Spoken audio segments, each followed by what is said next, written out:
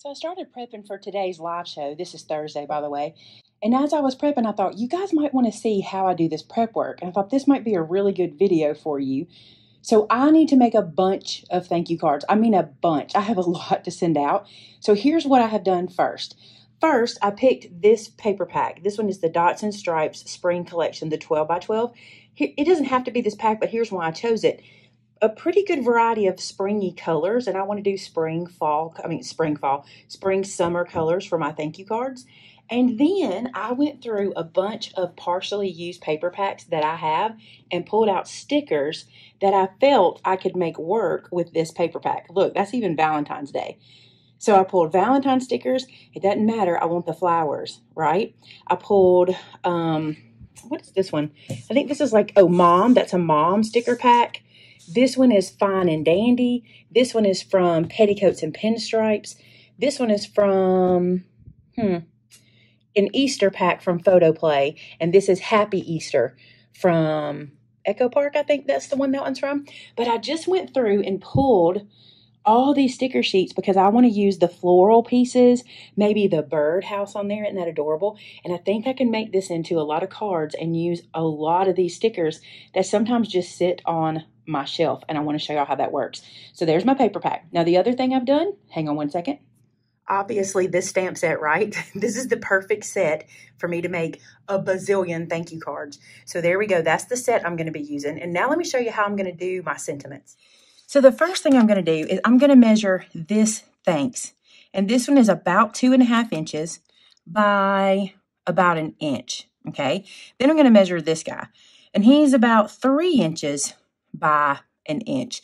So what I'm going to do is cut myself some strips that I can use to put the thank yous on. Okay. So I'm going to start with some white cardstock. And instead of doing 1 inch, because that'll be super tight, I think I'm going to do 1 inch and 1/8. I don't want to do 1 1/4 inches because I just really don't want it to be quite that big on the thank you stamp. Let me show you what this will look like. So I've got my stamp that I use right here so I can lay this out and show you. See how that'll fit on there just right? That's how I want that to do, with a little above and a little below. Okay, so I'm going to go ahead and cut as many strips at 1 1/8 as I can here. This is one of those as many as cards situations if you think about it, because although I'm not using one paper pack to make as many cards as I can from it, I'm going to make as many cards as I can from some of my scraps and from a pack of pattern paper. So it's the same process with the same thought, but we're just doing a little bit different.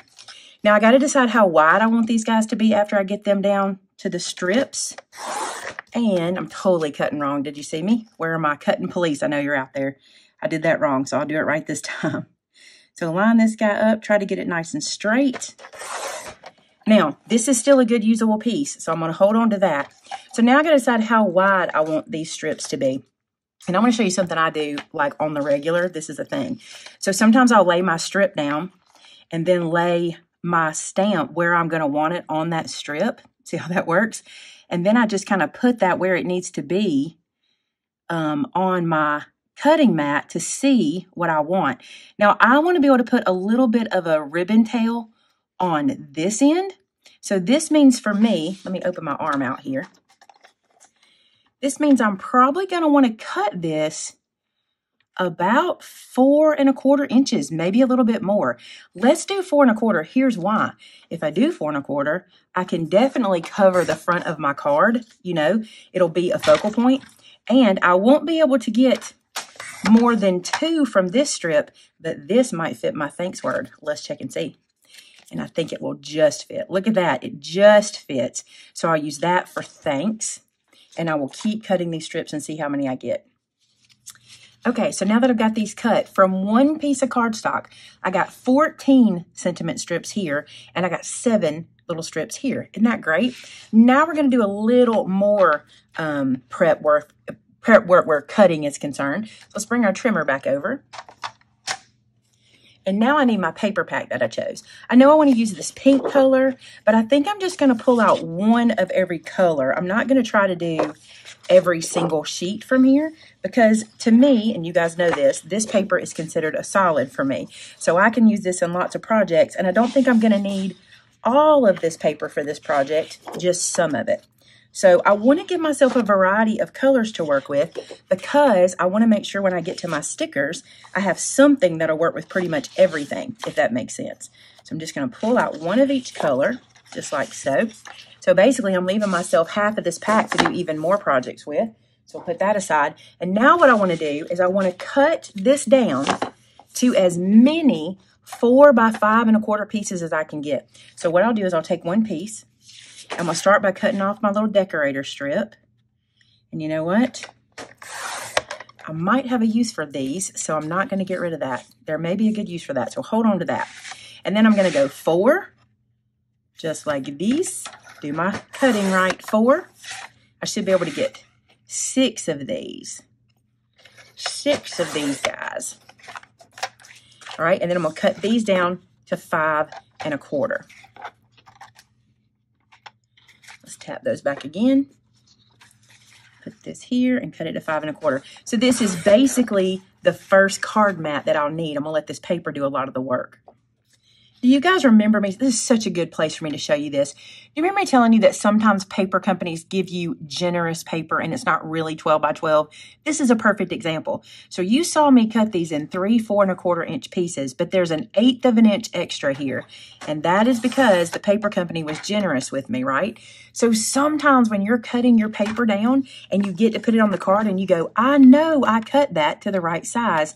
Sometimes your paper company is generous and you get extra.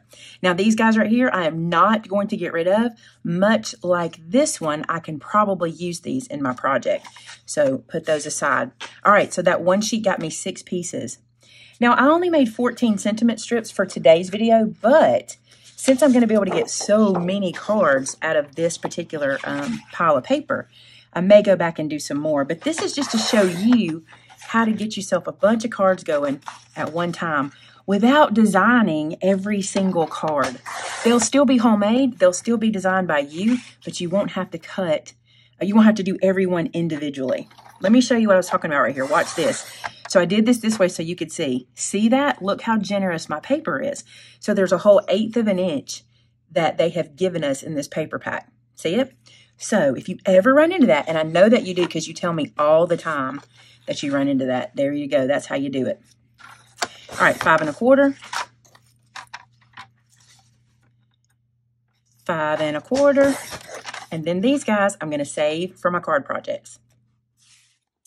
So the next step in this assembly line of card making is to get our sentiment stamped. Now you don't have to do this, but anytime I find myself stamping multiple stamps all at one time or in one sitting, I use my MISTI or my stamp positioner. I just find that this makes life easy. So what I'm going to do is put my piece of cardstock down into the bottom corner, and I'm not even going to use a magnet for this. And the reason is, once I get this paper in this bottom corner, or this cardstock in the bottom corner, I'm really good to go as long as I keep tapping it into the bottom corner. And remember, I wanted this to one side because I want to ribbon tail that end. So now I'm just going to pick this up with my MISTI, just like so.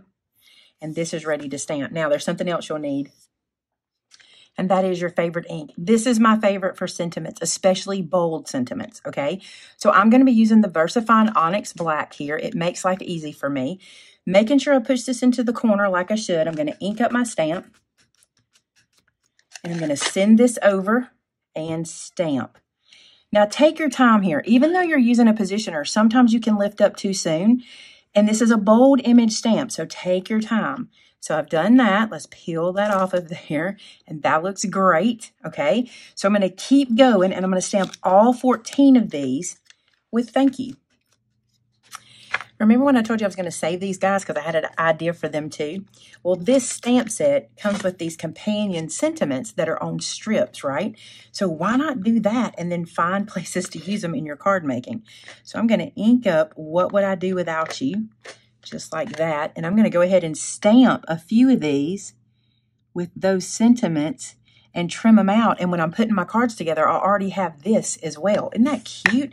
That's a pretty good idea, right? I'm not going to make them all say the same thing. So I'm going to be cleaning these off in between. And I'm just doing it kind of quick with a cloth right here.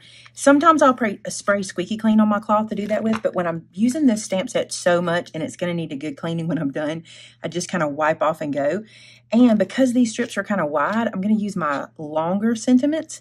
So like this one says from the bottom of my heart. And I'm going to ink this one up. And I'm just going to keep stamping these. Now, I won't get a whole bunch of these because I only used, I think, 5 or 6 pieces of paper. But that's 5 or 6 little companion sentiments that I'll have done before I even start assembling. Cute, huh? Keep going.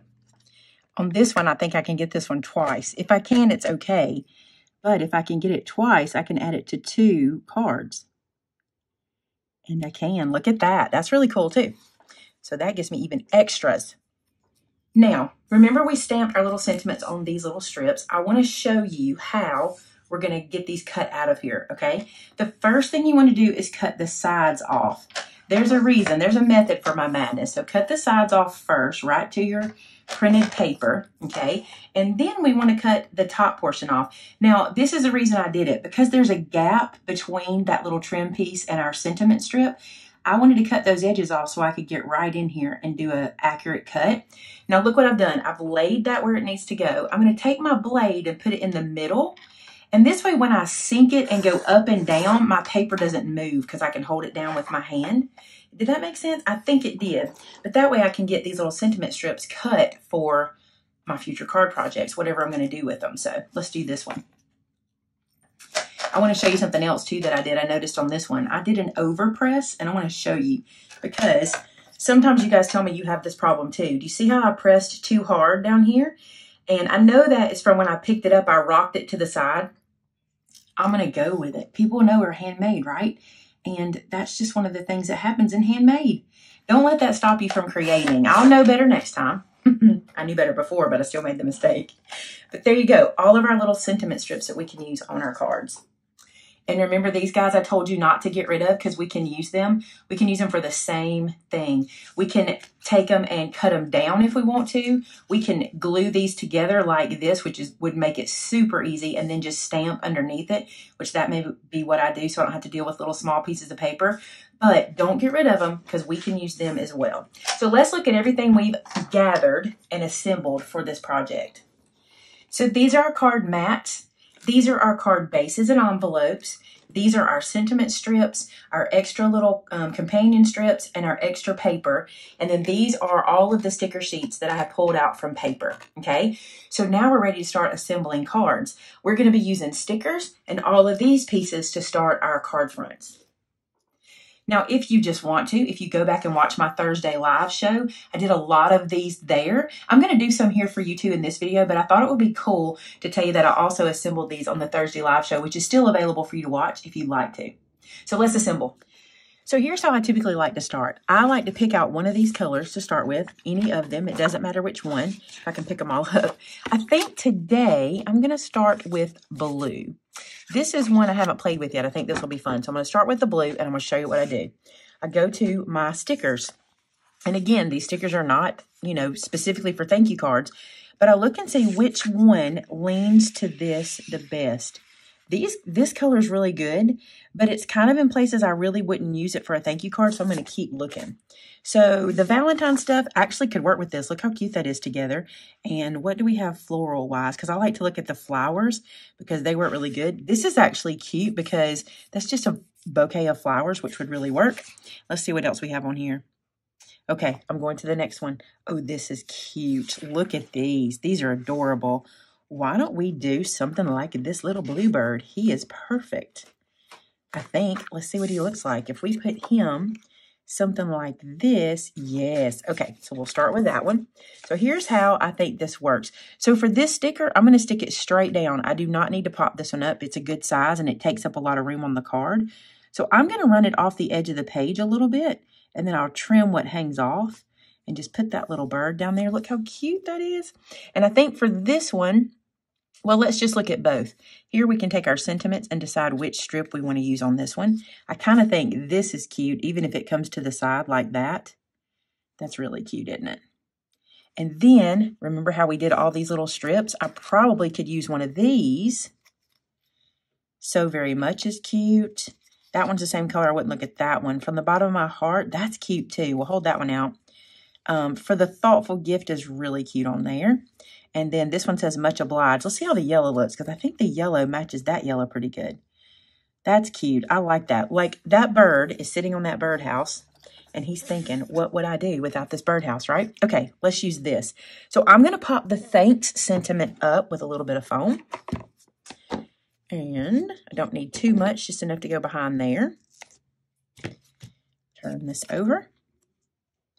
Then I'll stick this straight down, and then I'll put my little strip down and trim all my edges at the same time. So I like this coming out from the edge, so I'm just going to line that up on the edge like so.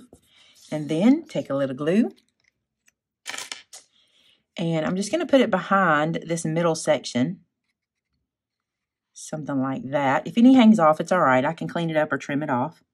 And I'm going to slide that just underneath my thanks and then try to center it. If it's not perfectly centered, it really doesn't matter. It can be off to the side. This is cute, right? I love doing this. This is like my new favorite thing. I love it. All right, let's trim these edges off here. So trim that one off. Trim that one off. And then I need to trim that little guy right there. And that is a card front completely done. Let's put it on a card. Remember, I'm using pre-made bases, so this is super easy, right? I'm not going to pop it up on my card base because I popped up my sentiment, so I'm just going to glue this straight down. Dripped glue on my hand. All right, here we go. Let's lay this guy down. Look how quick and easy that is. Is that not awesome? I love that. Now, I told you that I was doing this in my live show Thursday, but I wanted to show you all the prep work I did. So I'm going to show you the 4 I completed in my live show, and then I'm going to make the rest of them and film it and just put music to it. So doing the same process I just showed you, I made this one. Isn't that cute? I love all these cards. They are so cute. I did this one. If someone made you some kind of goodie or something, they cooked for you in some way, I thought that was cute. I did this one with the flowers. How adorable, right?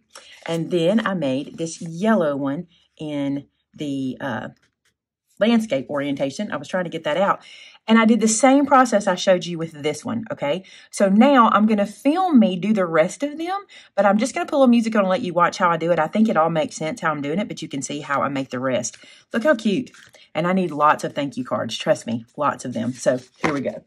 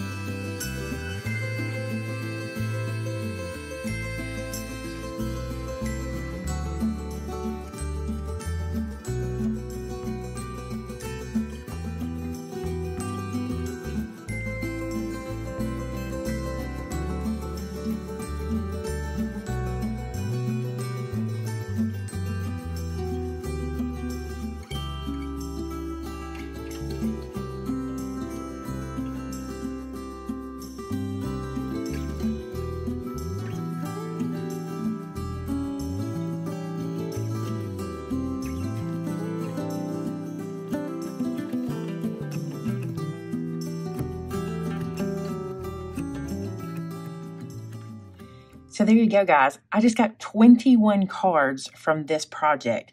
Now, the colors that we used were light pink, dark pink, the green, the yellow, blue, and purple. So we use 6 sheets of cardstock, but here's what I want to tell you, which is going to blow your mind. So these 6 sheets of cardstock, I made 21 cards using that as full backgrounds, right? I still have 14 pieces left, so I could still make 14 more cards. So I'd only have to do 1 more sheet of thank yous, and I could completely do another 14 cards. Amazing, right? And check this out. I'm going to flip through the cards at the end, but I want to show you this. Look how many stickers I have left. Just look. I used very little from this page. Look, very little from this page. Hardly any from this one, but I love the ones I did get from that one. I used a good bit from the Valentine set, but still, look how many are left. And how fun to be able to use these little bunnies, because, I mean, a bunny doesn't have to be Easter, right? I still didn't use that little lamb. I was holding on to him, and that little bird, which is adorable. And look at all these stickers we have left. That's amazing to me. You could literally just make some more of the thank you sentiments and keep going and get easily 14 more out of this. So let's flip through the cards. And I'll tell you which ones are my favorite, which actually, I think these are absolutely my favorite as many as cards I've ever done. So I'm going to fill the page with them. So there's one. And then look at that snail. Are you kidding me? He's so cute. Here's another. Now think about this. What if you were making this as a gift set for someone? Everybody always needs thank you cards, right? You could totally make this as a gift set to give somebody. I'm going to put that where you can see it there. And this would be an awesome present to receive. Look at these cards. They're so cute. The colors are bright and cheery. Anyone that, if I were to receive any of these cards, they would just make me smile. Are they not precious? I love them. I'm very, very happy with this process. I needed a lot of thank you cards, and I was able to get 21. And like I said, I could keep going, but I need to start filling these out and getting them in the mail. But I could keep going and make even more. So there you go, guys. Using stickers that you think you'll never be able to use, and 1 stamp set. That's 1 stamp set.